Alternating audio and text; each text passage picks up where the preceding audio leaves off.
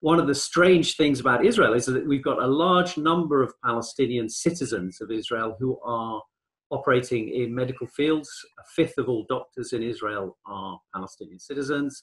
They're a third of the nursing population. Half the pharmacists in Israel are Palestinian citizens. So they're really on the front line dealing with this health crisis.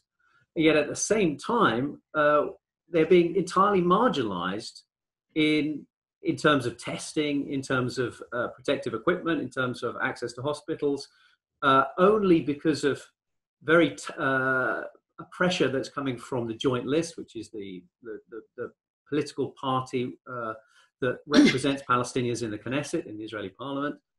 They've been putting a lot of pressure on the government to provide testing. We now have a couple of testing stations, one in the north, one down in the south for the Bedouin.